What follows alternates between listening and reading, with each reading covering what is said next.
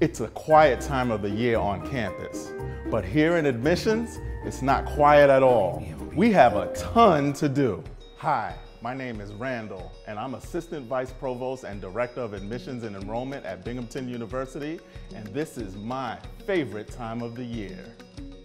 Last year, we had over 32,000 applications, and this year, we're on track for the same thing. However, you're not just a number to us. We look at everything. We dig deep. We want to know about your essay. We want to know what you did for community service. We want to know what clubs you're involved in. We want to know if you play a sport. We want to know everything about you. That's why in admissions, we're going a little nuts right now. We're reviewing everything. It's all about you. We want the best and the brightest, and it may be you.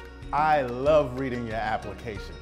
But we also have 12 diligent counselors responsible for reading those applications, and they are reviewing them as we speak. So there are many ways to put your best foot forward, and I got to see that through all of your essays this year. One of my favorite parts about the essays was getting to know you, getting to know your family, and all the wonderful things you wrote about. We have 127,000 active alums who are graduates of Binghamton University. 2/3 of those alums live and work in the greater New York City area, so it's very important that we lay this framework for student success and make sure that we connect students with people from all different states and all across the world to help them get jobs. Transfer students are not required to submit recommendation letters or personal statements, but there are other ways that we can get a better picture of you as an applicant.